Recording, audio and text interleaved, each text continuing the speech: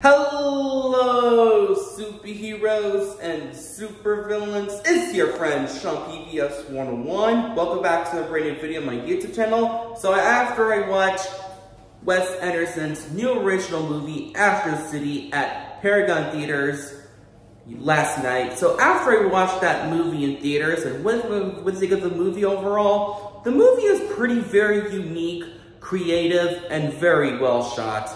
This is a brilliant, creative movie. It's not my favorite film of 2023 so far. It has some couple of issues, like the pacing is a little slow, I'll admit.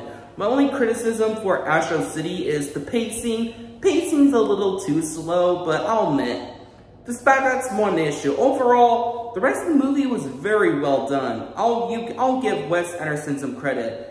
He did a very brilliant job with this movie. I love the 1950s setting. I love the nice story, characters, visuals.